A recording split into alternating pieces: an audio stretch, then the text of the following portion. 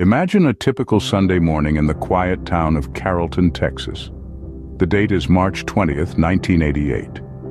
Two vibrant teenage girls, Susan Smalley and Stacie Madison, are about to experience a day that should have been just like any other. However, the unexpected happens. They vanish into thin air, leaving behind a mystery that has confounded investigators for over 3 decades. A sense of normalcy was shattered that day as Susan and Stacie, who were as close as sisters, were reported missing. The night prior had been a whirlwind of teenage rebellion and adventure. They'd spent the evening out, defying curfew to explore the thrills of their youth. As the sun rose, the girls were last seen in Stacie's yellow 1967 Ford Mustang, a beacon of their freedom. It was parked outside a local convenience store, the engine silent, the seats empty. The car was found abandoned, adding an eerie punctuation to their sudden disappearance.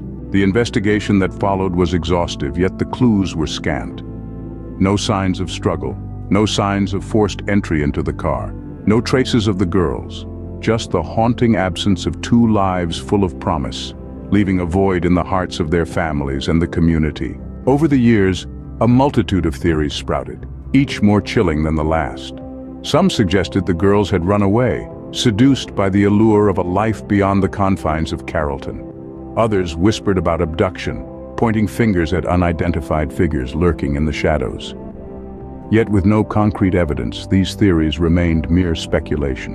The FBI stepped in, their seasoned investigators combing through every detail of the case.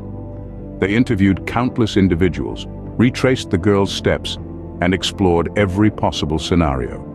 Yet, the truth remained elusive. The case went cold, leaving a haunting question that lingered in the air. What happened to Susan Smalley and Stacie Madison? In the world of true crime, the disappearance of Susan and Stacie is a chilling reminder of the mysteries that often lurk beneath the surface of ordinary lives. Despite the passage of time, the case continues to grip the collective consciousness, a testament to the enduring human desire for closure and justice.